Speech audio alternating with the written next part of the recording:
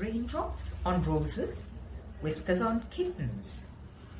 That was a list of favorite things a long, long time ago. Today, given the self-isolation and the stress caused by the pandemic, perhaps among a list of favorite things would be relaxing one afternoon with your favorite book or a movie and a dog on your lap, or a cat purring next to you. What could be more wonderful?